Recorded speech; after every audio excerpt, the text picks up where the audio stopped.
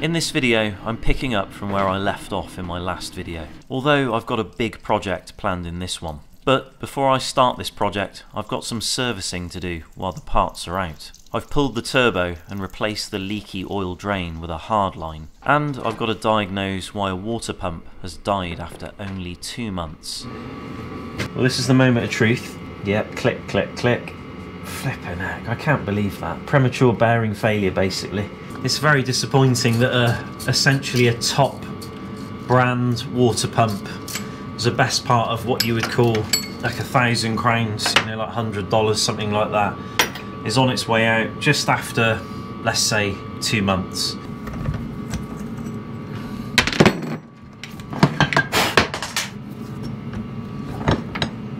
Whilst I'm overhauling the cooling system, I've pulled this out. This is the engine heater that I use to heat the coolant, and it works not with a pump but through convection, so the hot coolant goes up into the block and the cold coolant is drawn from the bottom, and you get the circulation around the system. And after about 5 hours you've got temperatures of about 38 degrees above ambient inside the engine, so the engine should be quite warm. They do take a long time to work though. I'm going to build a new system because this is no good for wilderness adventures because it draws too much power and produces too little heat. So I bought myself a little heat exchanger. This is going to be a slightly different system. I'm going to try and imitate something that already exists on the market in a complete package, but in a more kind of camping based way. As I mentioned at the start of the video, this is going to be a big project, and I have no idea if it will work as effectively as I need. But if it does work, I will have one system that can preheat my engine, cab and tent in Arctic conditions for up to 73 hours before I need to drive again and charge the auxiliary battery. It will also be in the engine bay, removable of course, so it's going to save a lot of space at the rear.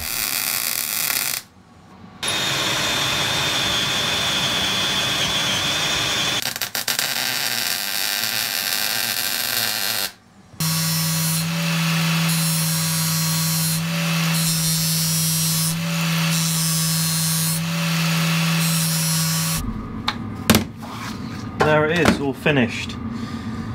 Well, not all finished, I need to paint it really and do some sort of corrosion stuff on the inside, but basically I used a bit of 40mm plumbing pipe, welded some beads on the end basically and smoothed them out with the grinder, so there's a bit of a bead, and you've got 2 outlets. Now I wasn't originally going to do that, but I decided to try it.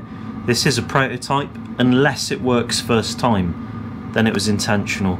But if you look on the inside, one's higher than the other, and the idea is the hot water coming out of the exchanger and being higher in that larger pipe and going up, and then the cold water from the bottom of the radiator coming back and going down that hole. That's my plan. We'll see if it works. If it doesn't, then I'll just weld this up and have something coming from somewhere else, but I haven't really got a lot of options on the vehicle. With my latest shiny installed, I can now move on to building the actual unit. I'm pulling apart my original portable system, which is a risky move, given it's a complete working unit that I actually rely on for removing condensation from the roof tent when I'm camping. I've cut the nose off of the plastic housing, the same square shape as the matrix, and I've screwed and glued the matrix in place using a high temperature adhesive. It does take 12 hours to set though, so in the meantime I've found a location for this abomination to live. It's going to be behind the front cross member, which is where the factory intercooler lives for the TD setup originally. And for a fuel supply, I've teed off the fuel line post filter. But now it's time to reinstall the turbocharger.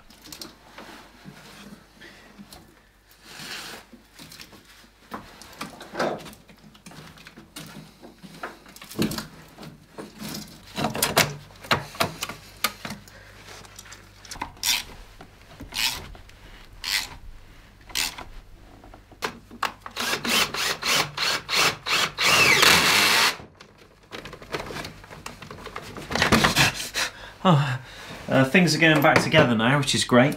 Turbo's in, all piped up. But the new pump should be here tomorrow morning. Going to do an oil change, new filter, and then see actually what that diesel heater thing does, because it could be complete wank and not work.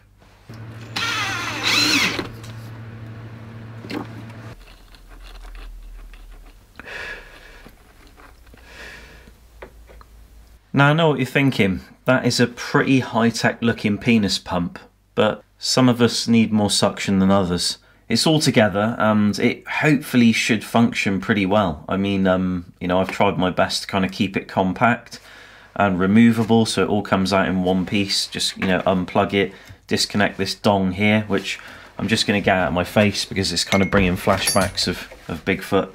This end here on the back isn't complete yet. I need to get like a Cobra style like silicon coupling just here because the clearances are too tight inside the vehicle. And that kind of brings me to my next point. What I've built here already exists on the market. It's nothing new. The one I was looking at actually on Alibaba has the hot water outlets here, so the heat exchanger is built into the bottom of the unit, meaning it's way more compact and a lot less complicated. Although this little exchanger is good quality, it's brass and copper, so it should be very effective, but you know, we're going to find out today. But you also have specific diesel engine heaters that are designed to warm up engines, and they look a lot different to this. I don't know whether they blow out warm air. I do know that they heat the engine and they're very good at doing it, but the thing is like you're going to pay around about €3,000 for a kit like that. So this is kind of why I've chose to build it myself. I have a diesel heater, it's an Eberspatcher, well the hardware is anyway, not the electronics. So it's a decent unit, it's been reliable, with a heat exchanger on the end. Maybe it's going to do what I want it to. So the long-term goal of this is this outlet here will go into the Jeep. There'll be a Y just before it with a switch, so I can direct it whether I want the hot air going into the Jeep or going into the rooftop tent, so I can connect up a sort of hose to it and heat my tent. But also what I'm going to do is have the exhaust from this going to the bottom of the oil pan on like a heat sink thing that I've drawn up but I haven't actually made yet. So it's going to heat the oil as well prior to startup. Whether or not that really is needed, I don't know. I mean, I spoke to someone on Instagram last night and I only found out that they actually have a heat exchanger, an EGR cooler that goes on the end of these exhausts, and you can heat coolant up that way as well. So if it really is that inefficient at heating the coolant, maybe I get one of those and I run 2 hoses from somewhere else in the engine and try and get some circulation going that way. The water pump just arrived as well, and I went for Stark this time. These are the last 2 pumps I burnt through from Blueprint. And Blueprint is supposed to be quite good quality and reliable, but given I've done 3 of these in the last, well, few years, I decided to try something else. It was equally as expensive. Yeah, look at that. This is what I love about products these days, these parts. They just put an O-ring in the box with this lump of metal, and it could just be like landing on it as it's going through like shipping and stuff and sort of damaging the O-ring. It's honestly like, you just don't get good quality stuff these days. But I have bought O-rings on eBay, you know, that fit, because I have had this problem so many times before. But we'll take a look at it, see whether it works.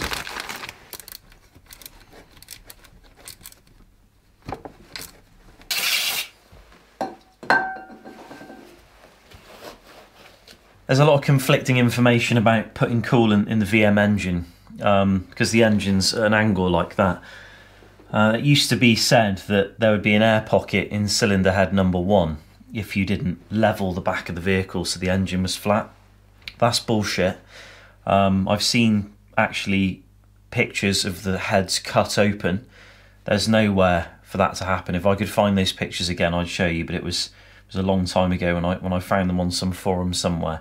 But I'm using a hybrid organic acid technology coolant, HOTE. I think I got that right. Basically, it's a more modern coolant, and I found it to perform really well. One thing that it does do well is because you have a lot of different metals in this engine. You've got copper, brass, aluminium, iron, steel, you know, lots of different metals. What you find is it keeps down electrolysis.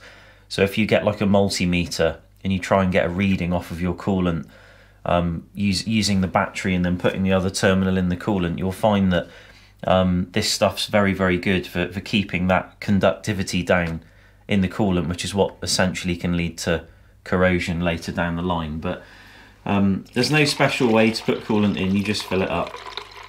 And then you run the engine till the thermostat opens and you squeeze the pipes.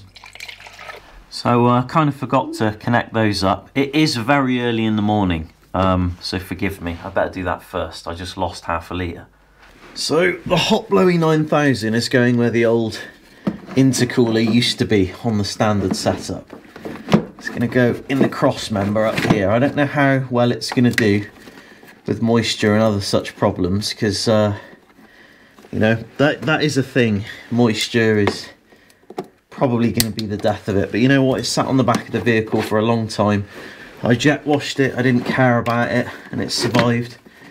So, you know, maybe it'll be okay. But that's kind of how it's going to go, just like that.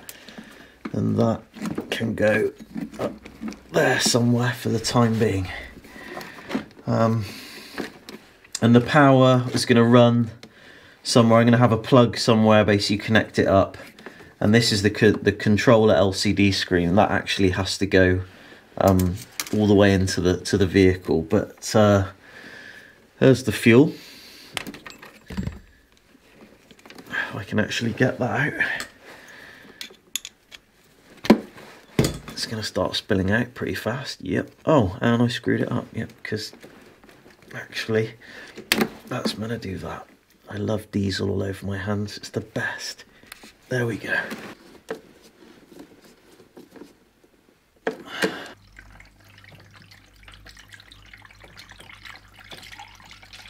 Another thing I forgot to mention though, do some rotations on the pump. They recommend 10 complete rotations.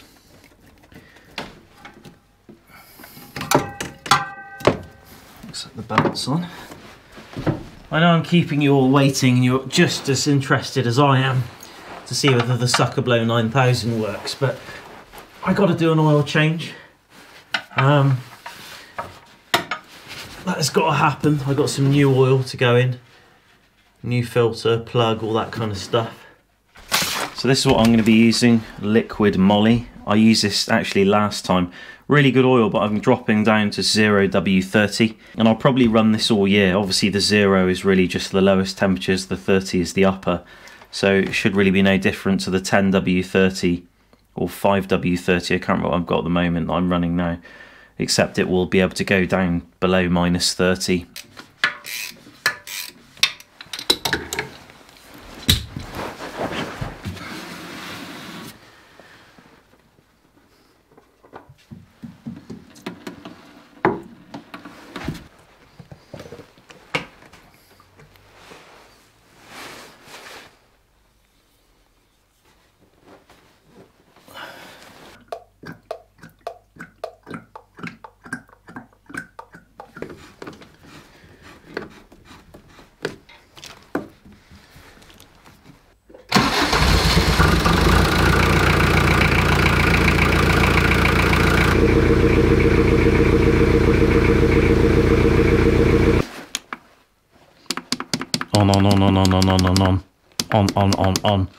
On. Thanks. Let's put it on 3.9 Hertz. Pretty standard for a cold winter's day up in the roof tent. So this is it. We're reaching maximum suck. Bit loud, hopefully you can hear me. Obviously I haven't got the silencer on the diesel heater, so it's going to make a roar. I've got a long way to go with this project, and now I know it works, which it does. I'm putting my hand down on that thing you saw me make earlier. I don't even know what to call it anymore. It's red hot, and hot coolant is flowing up one of the larger pipes, and hopefully it's going to go into the block and warm the engine up. It's only been going for about 10 minutes, so yeah, it's really positive. I mean, obviously we're indoors, it's 15 degrees C in here, we're not outside, so it's going to be a bit slower when it's cold. But what I will do is I'll insulate all the piping so that it has a chance to get up into the main system a bit faster without losing too much heat. So that's great. The system has been running for almost 2 hours now, on about 5 Hertz. My methods for measuring the temperature are pretty inaccurate, to be honest, but that being said, it's a success, which I can now improve upon.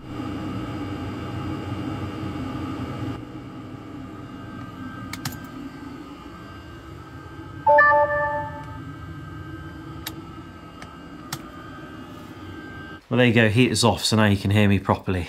Flipping heck, I'm glad I managed to get that to work. And 53 degrees C or around 50 degrees C at the top of the thermostat isn't bad at all. And I tested it on the dash and it registered at 40 degrees C. And that sensor's right back on cylinder head number 4 at the back of the block there. So obviously there's going to be a difference, but I'm measuring it from kind of outside on the metal here. So it could be that the coolant's actually a bit higher, I don't know. But still, the real test is when I go out and it's minus 20. And then I'll see how it does then. But I still have a long way to go. I say a long way, I just need to order a load of shit off Amazon and get the project finished, because I'm going to borrow a hole saw, cut a small hole in the Jeep, put a duct in, so the diesel heater will be blowing hot air in the Jeep. And like I keep saying, one of those Ys with closable valves, so I can direct air in the Jeep, or I can decide to have it going to the roof tent. And then I just need to think of a place where I can have a little outlet where I can connect a hose to the side of the vehicle or somewhere that's out the way, so I can run that up to the roof tent when I want to use it in the roof tent. And then there's the exhaust. I mean, what am I going to do with that? Because that's a total waste of heat. That's actually very good heat. So ideally I want to buy one of those EGR heat exchangers that go on the end of that and run maybe a couple of other hoses. And then basically it's going to be a very warm system in a short space of time, and preserve the health of my engine, because that's kind of what all this is about. You know, I do a lot of winter camping. It's my favourite time of year to be out, but one of the most challenging things is managing warming the engine up after it's been sat for a couple of days or even one night in sub-zero temperatures. It's really bad for engine health, and being a cheap ass, I decided to make my own system. So if you've got any comments and suggestions, please leave them in the description below. I'm not sure whether I'll film me doing the ducting in the next video, because I want to end this video here because it's Friday and you know, weekends with the family. I won't have time to muck around with this until next week sometime, so I'll probably put this video out on Sunday. Thanks for watching. I hope you enjoyed this video. Thanks for your support on Patreon, for those who do support me on there, and just in general, thanks for watching if you do enjoy the videos, and I'll see you very soon in another one. Take care.